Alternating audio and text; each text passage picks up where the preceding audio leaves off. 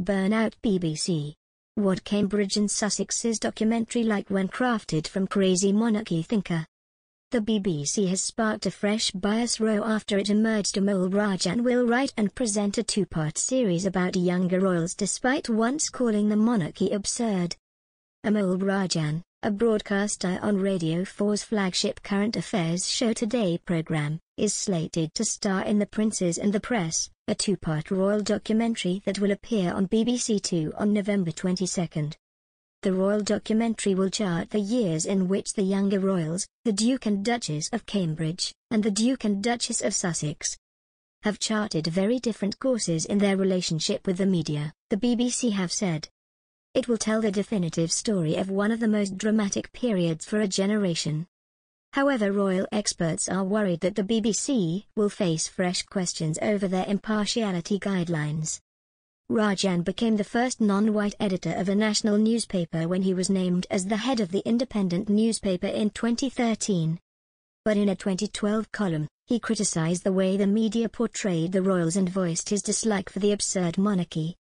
He wrote, "When it comes to our absurd monarchy, journalists are so bamboozled by aristocratic wealth that they can only portray a confected picture to their audience. Mrs. Wales, spare us from the Duchess of Cambridge is a beautiful lady, and does noble work.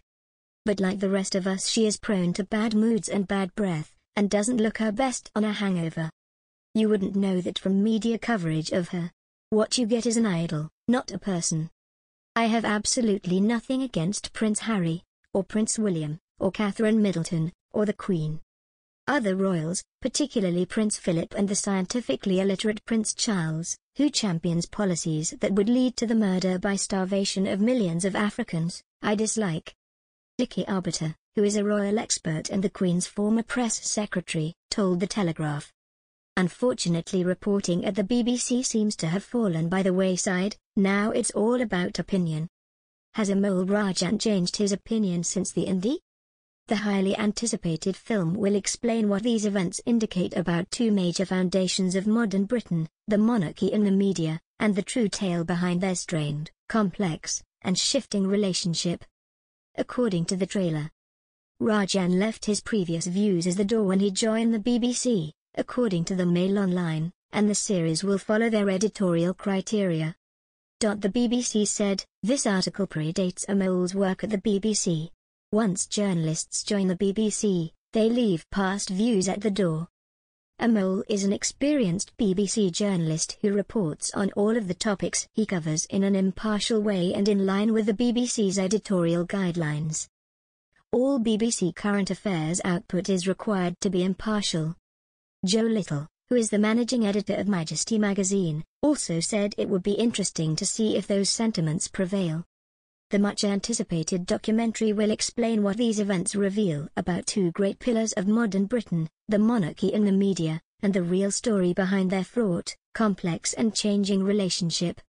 Episode 1 will follow the Queen's Diamond Jubilee, which celebrated 60 years of Her Majesty's reign, and received much lighter coverage from the media than the Duke and Duchess of Cambridge's royal wedding in April 2011.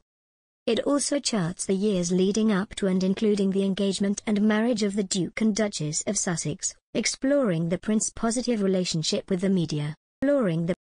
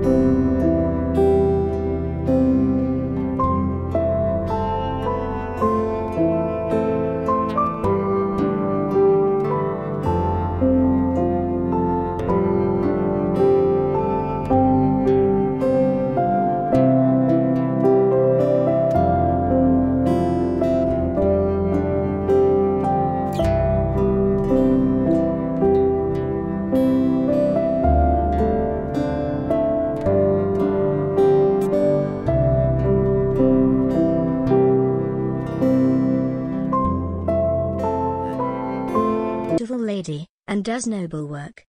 But like the rest of us, she is prone to bad moods and bad breath, and doesn't look her best on a hangover. You wouldn't know that from media coverage of her.